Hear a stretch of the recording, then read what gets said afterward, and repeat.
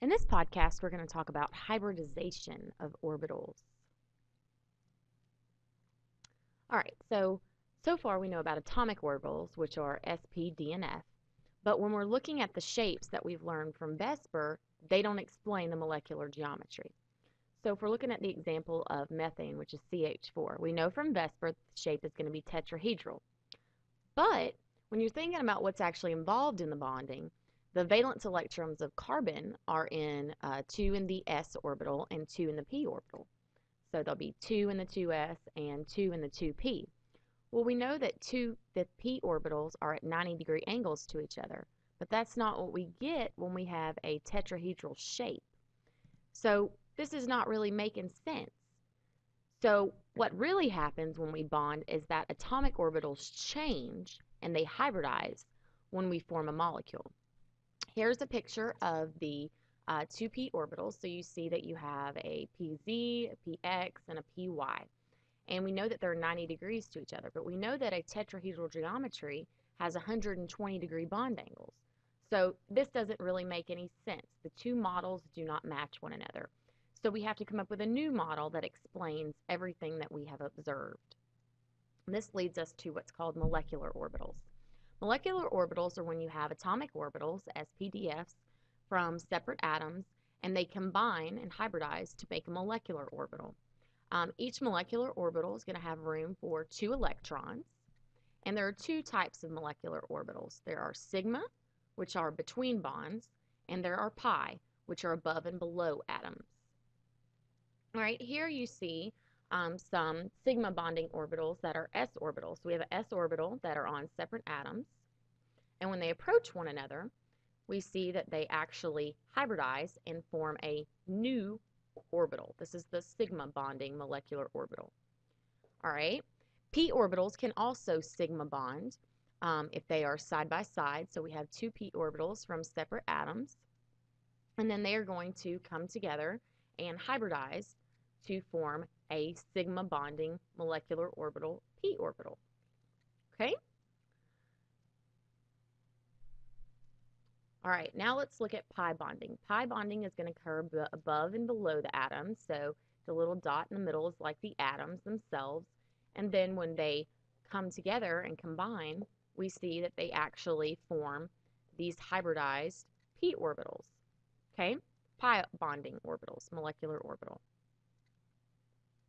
All right, so sigma and pi bonds, a little bit more. All single bonds are going to be sigma bonds.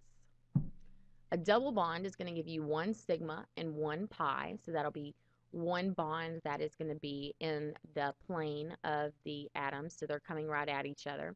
And then one bond will be a pi bond, which will be above and below the atom. Okay? A triple bond is going to be 1 sigma and 2 pi bonds. Okay, so you're going to have actually 2 above and below the atom there. Okay? All right. Bond formation is associated with the overlap between atomic orbitals. Overlap is stronger in sigma than in pi bonds. So sigma bonds have a larger bond energy than pi bonds do. The presence of a pi bond also prevents the rotation of a bond. Okay, so these pi bonds, because of how they are above and below, they actually restrict the movement and they result in structural isomers.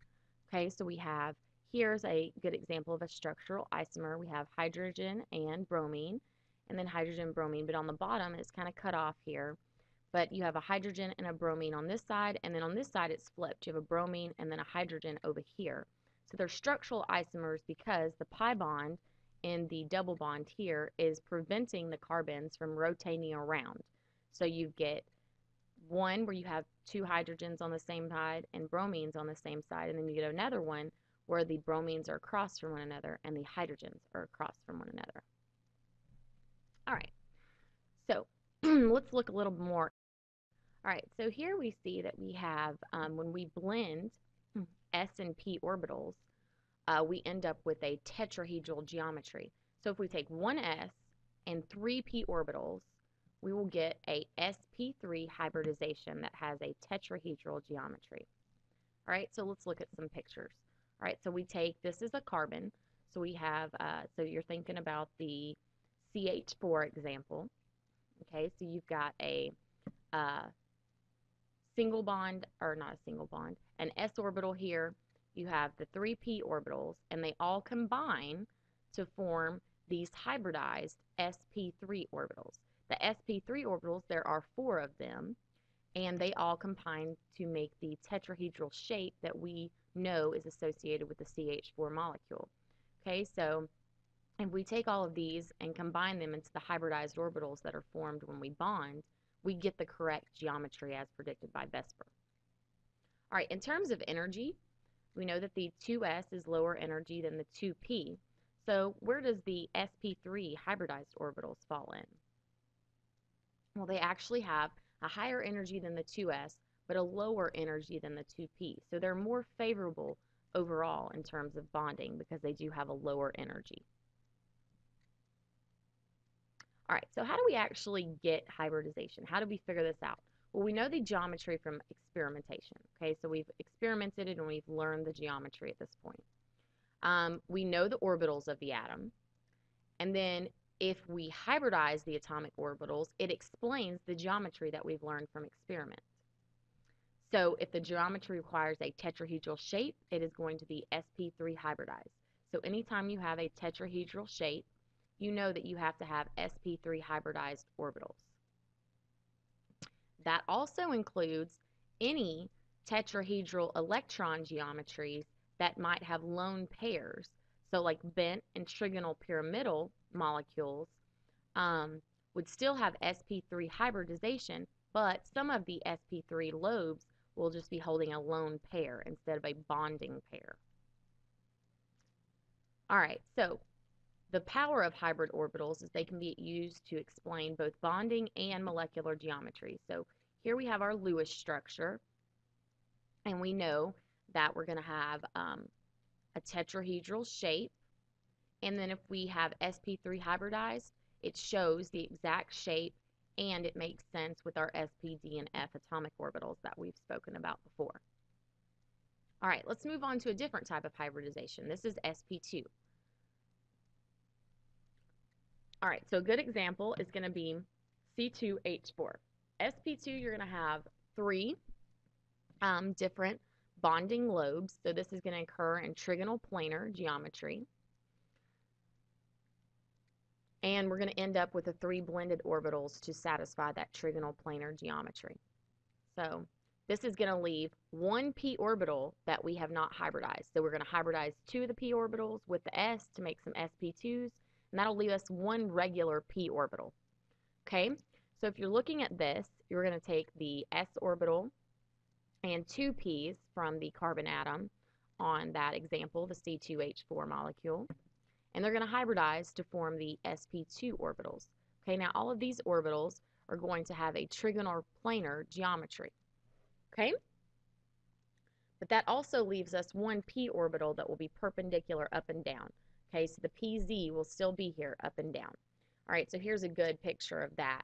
So we have these are their sp2 hybridized orbitals, the pink ones, and then we have these blue p orbitals up and down. All right, so here is another picture of our C2H4 molecule. So here we have our carbon atoms. The pink ones, again, are our hybridized orbitals. The sp2 is sigma bonding with the hydrogens on each side of the carbon. Okay, and then we also have a sigma bond occurring between sp2 orbitals from each of the carbon atoms. Now notice we still have this p orbital that was not hybridized up and down on both carbon. That's going to be where your pi bonding is going to occur. So if we see down here, here's a different picture. We took out all of the hybridized orbitals, and we just left the 2 p orbitals that were not hybridized at all on each carbon atom. And we see that they actually pi bond. Okay, so these two combine to form the pi bond that we saw earlier. Okay, so we have a sigma bond here, and then we have a pi bond occurring here. So there are carbon is sigma bonding with the hydrogen, each of them, so that's 2 sigma bonds there, and he is sigma bonding with the other carbon as well as pi bonding with the other carbon. Okay, Here's a different look at it as far as the pi bonding goes. So we have these two, and then they hybridize, hybridize into a pi bonding orbital above and below. All right, in terms of energy, sp2s, we have 2s is lower than the 2p, so where does the sp2 fall in this? Well, he's going to still fall lower than the 2p, okay? So that means he is more favorable to form, it's more favorable for the carbon to form an sp2 hybridized orbital than it is for it to try to form a, try to bond with a regular spdf orbital.